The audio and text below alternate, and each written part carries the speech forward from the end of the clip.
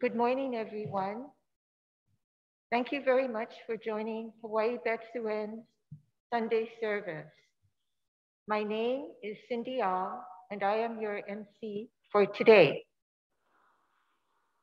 Today's service order is Vandana and Ti-Sarana, Sutra Chanting, verses reaffirming the vows, message by Reverend Yuika Hasebe, Gatha Nembutsu.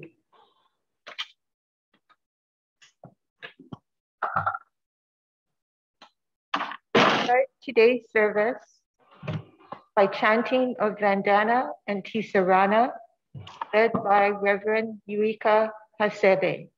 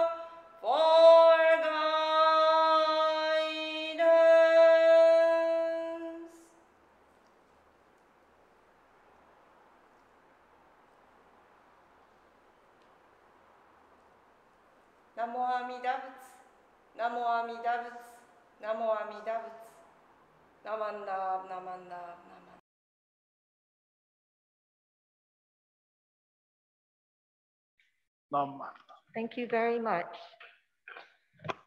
Today's sutra chanting is verses reaffirming the vows. For those here in person, due to COVID-19, only the minister will chant the sutra.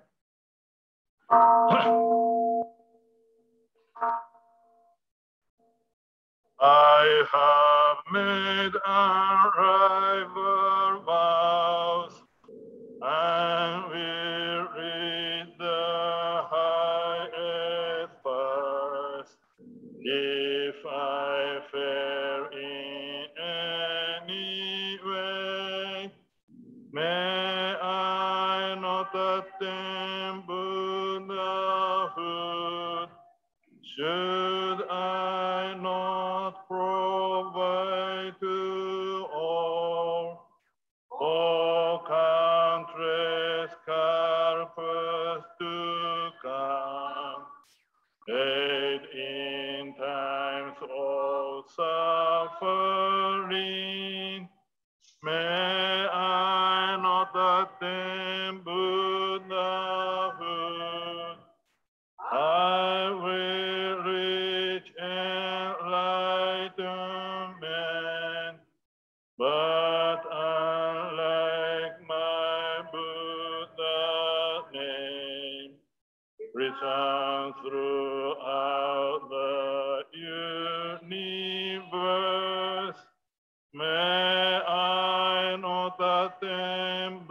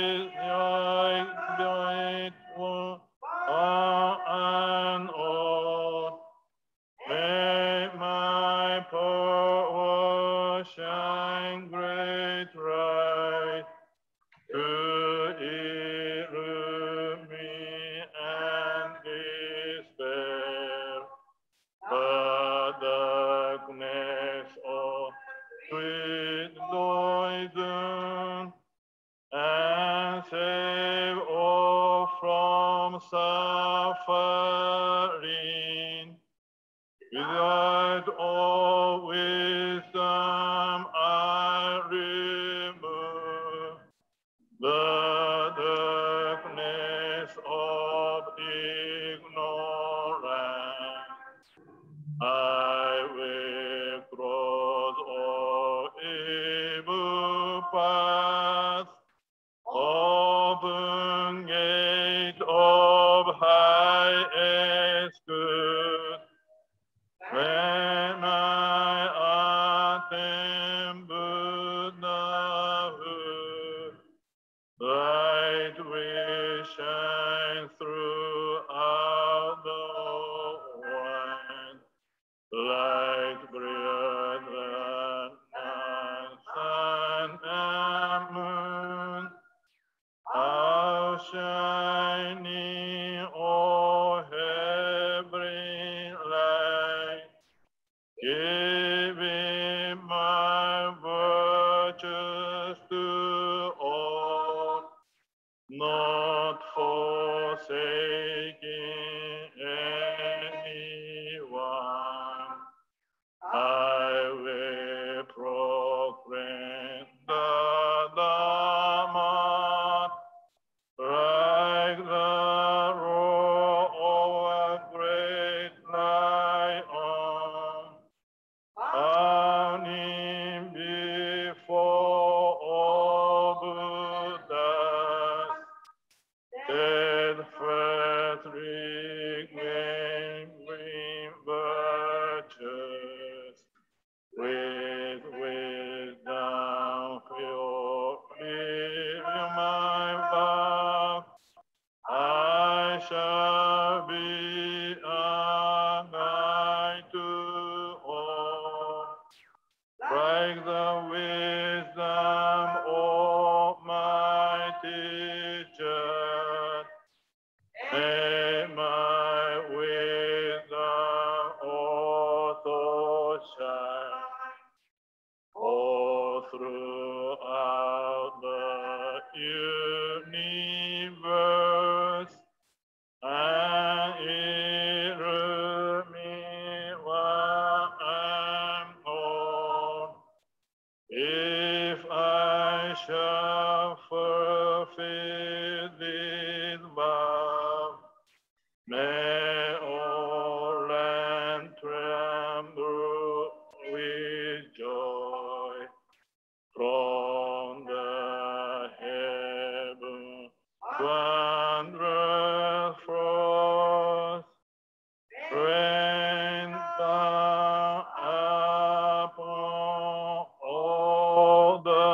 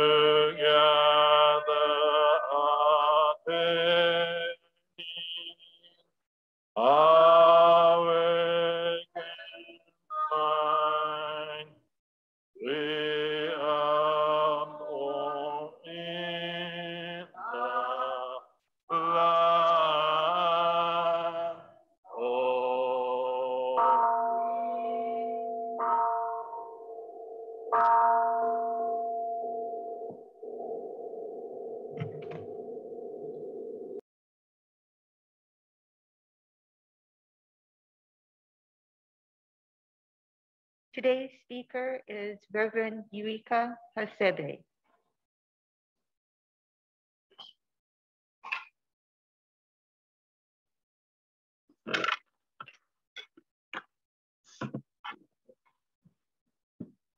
Namo Amida, Namo Amida, Namo Amida.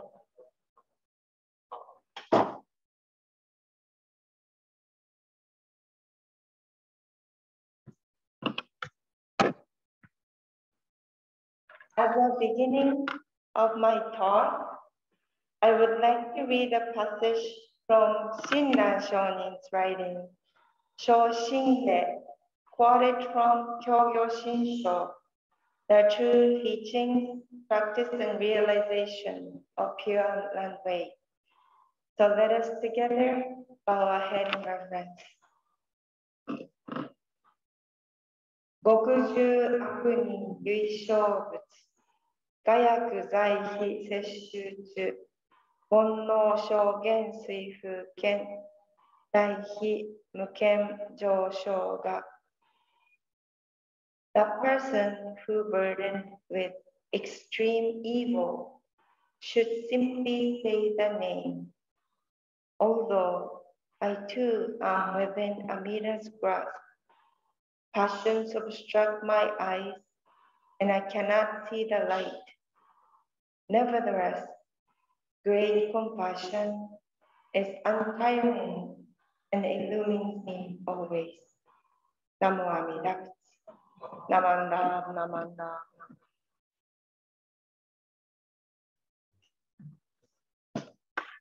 Good morning.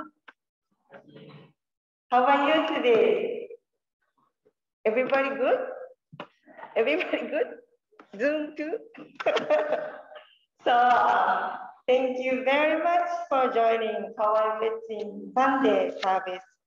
This is my first in-person and Zoom hybrid type of the English service.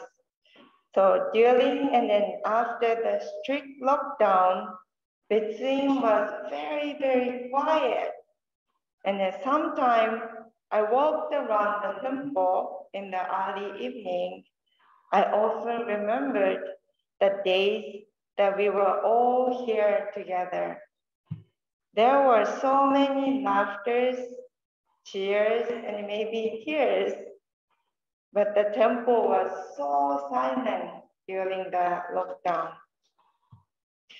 But during the lockdown and up until recently, as I said, Betsuin has been very, very quiet and silent.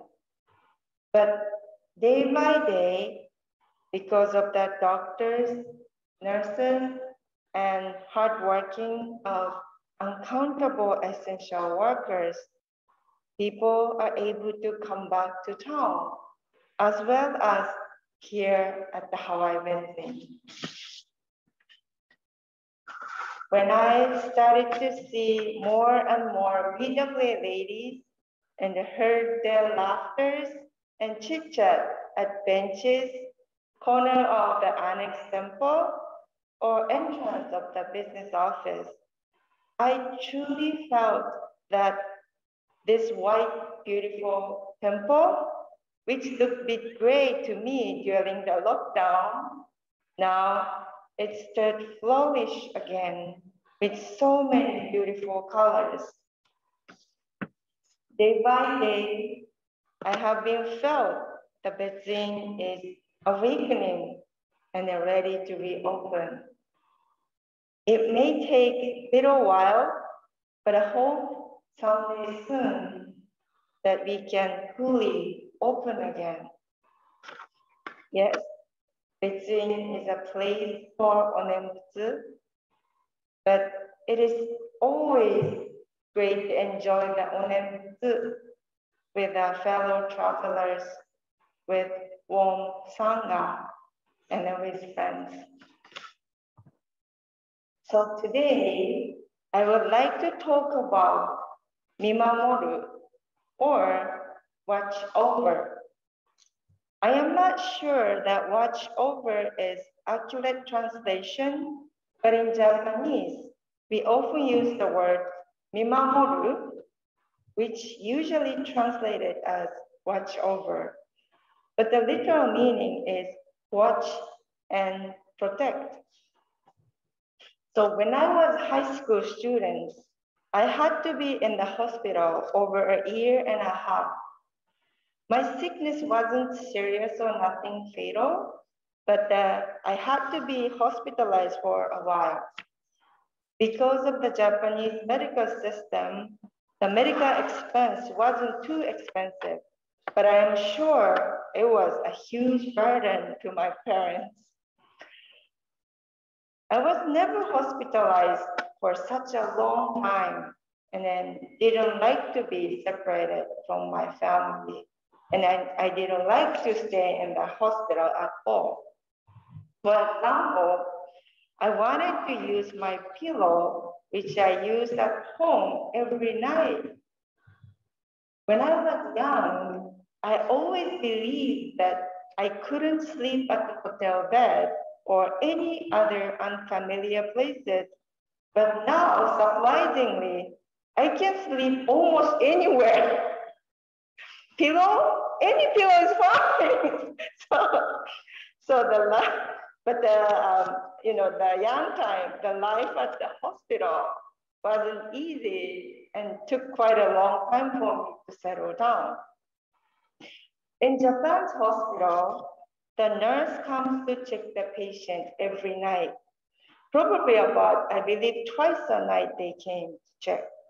And I think I was a bit nervous when I was at the hospital, and then usually my sleep was very shallow, and I was easily to wake up with the sounds of people's footsteps or flushing sound of the toilet. But as the night went on, I too felt sleepy and I fell asleep. All of a sudden, I hear the sound of the curtain was open and the bright light of the flashlight illuminate my face. It was a nurse. The light always woke me up, and then I didn't like it. And I always thought, I wish the nurse doesn't point the flashlight to my face. It's always bothered me and it wakes me up. However, recently, I read the book written by Reverend Shojo Tachikawa. He had exact same experience like me, but he understood this matter completely different. In his book, Reverend Tachikawa wrote as such: while I sleep in the hospital bed, the nurse came to check my room. It is embarrassed to say, but my sleep was shallow because I sometimes fell asleep during the day. I could sense the nurse enter the room. Quietly, I just closed my eyes. Suddenly, the bright light crossed my face. I awoke that the nurse was checking on me. The warm feeling of being watched, mimamoru, filled my heart, and it gave me a great relief. So Reverend Tachikawa, when he sensed the light of the nurse's flashlight, he realized that the nurse was there for him to make sure that he was okay. He must realize that he was not alone in the room. Reverend Tachikawa realized that he was watched over by the nurse, and it gave him at ease, and it filled his heart with appreciation. When I first read this short essay, I realized that I mistook the meaning of the nurse's light, nurse's flashlight over 25 years. And I realized I also was watched over by the nurse. She made sure I was okay. She probably checked if I was not crying by myself at night or not scared without my family. In my memories of those days, I always remember that bright flashlight was something bothered me or annoyed me, or less careful action of the nurse, but it was not. The light was manifestation of thoughtfulness, care, and sincerity. I would like to read the passage again. The person who burdened with extreme evil should simply say the name. Although I too am within Amida's grasp, passions obstruct my eyes, and I cannot see the light. Nevertheless, great compassion is untiring and illumines me always. This, the person who burdened with extreme evil, does not only signify the person who does or did that act, but in this context, or in Jodo Shinshu perspective, it means more of whom are driven by the blind passion, the people living a life of self-centeredness, a person of greed, anger, and ignorance. People who takes whatever they have as granted and still grumble about others, things, or even life itself. It is nothing special to have food, cloth, electric, water. It is nothing special. My eyes always keep moisture and the brain if it's need. There is nothing special about my stomach digest food really well. It is nothing special to have today because that's how it should be, right? Or I question myself, is it really? People who receive those without any questions and being blind what they are receiving and not knowing how special they are. It is ordinary, regular people. It is about me, and maybe it is about you.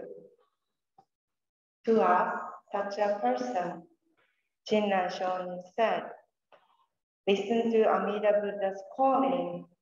You've been called over immeasurable time or period, not to exclude anyone.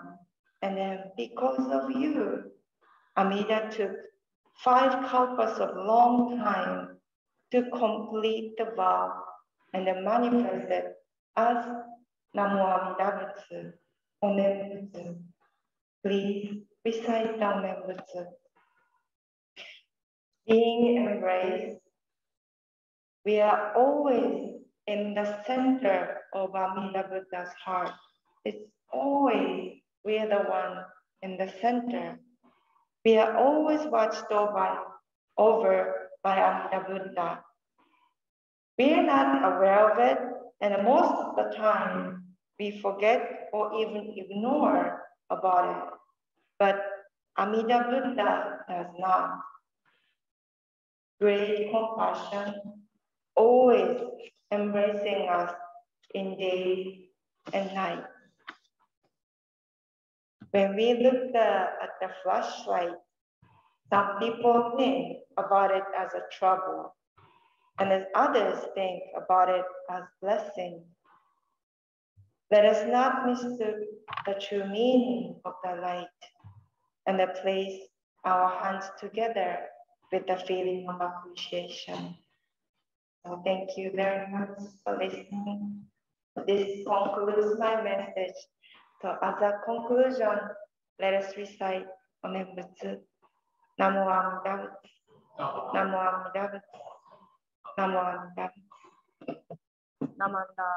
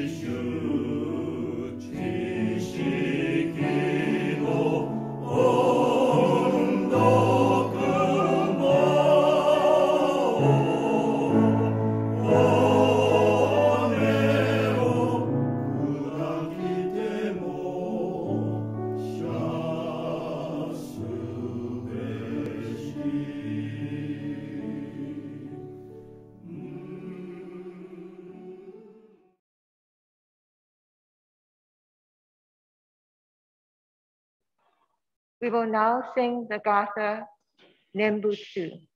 If you are able to, please rise.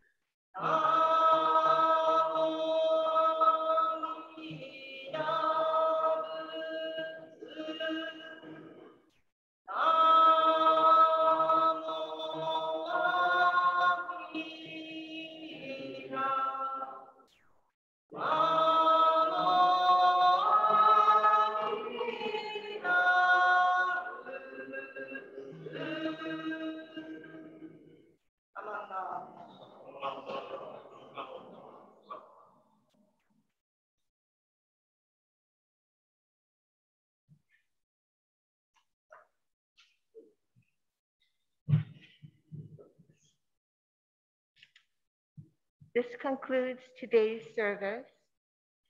Thank you very much for joining us today.